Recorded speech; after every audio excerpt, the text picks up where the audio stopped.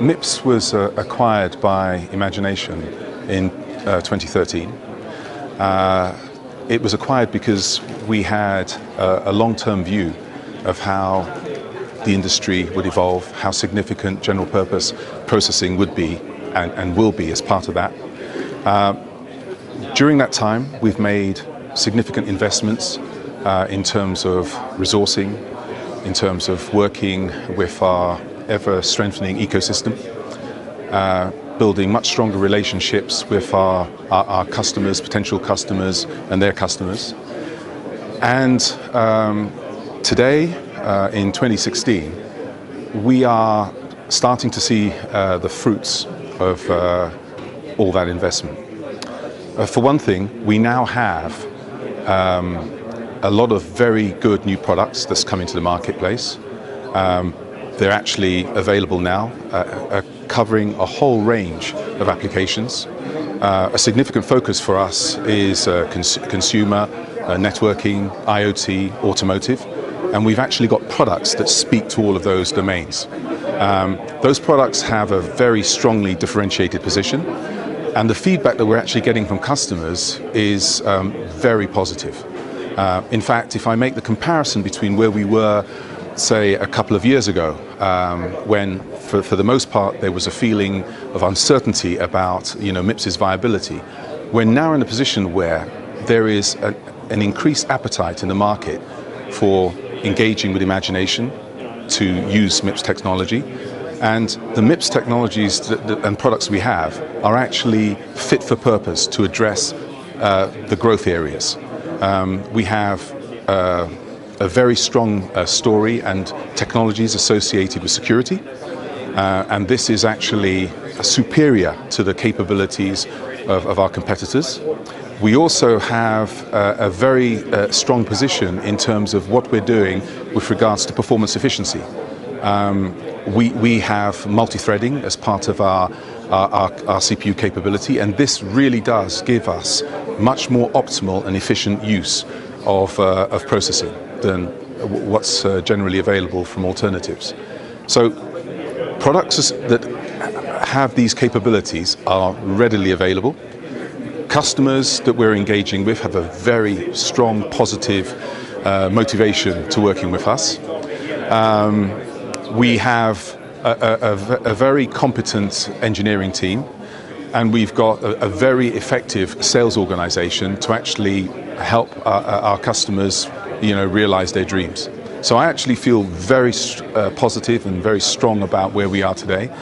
It's been a long haul because it's been over 2 years of actually transforming an organization, adding significant resources, defining a roadmap, making a decision about where we want to go and executing to that. And we're not there, but the trend is just fantastic. So traditionally, we've always been very strong in digital consumer, digital home. So typically set-top box, digital TV type applications. And even today we have the market leadership in those applications. There is a characteristic of the way in which we define our MIPS processors, which means that they're highly configurable. And so you can actually have a device which, depending on which parameters you tweak, allows you to cover a wide range of applications. And that is, we have basically a stratification of 3 classes of devices. We have the M class, which is associated with microcontroller and cost-effective and energy-efficient embedded. We have the I class, which is where we have the performance efficiency. That's where we have the multi-threaded type products. And that basically addresses I would say a multitude of applications, whether you're talking about at the higher end mobile computing applications, or whether you're talking about deeply embedded applications. And then we have the P class, which is more about mobile computing and also the possibility of addressing networking applications and high-performance computing. So we already have this stratifications in terms of products, but in addition, each of those products themselves can be significantly reconfigured, and that allows us to have a huge diversity. And so what tends to happen when companies license our technology is that they can actually license a particular product and they have the capability to span multiple applications with just a handful of our devices. So this is a significant characteristic associated with the way imagination and MIPS have developed and addressed the CPU market. I would say that traditionally, if you just look at, say, a business like Power VR, the graphics, vision and video part of our organization, it has got a long track record for being the innovative leader associated with graphics. And that's still true today as it was in the past.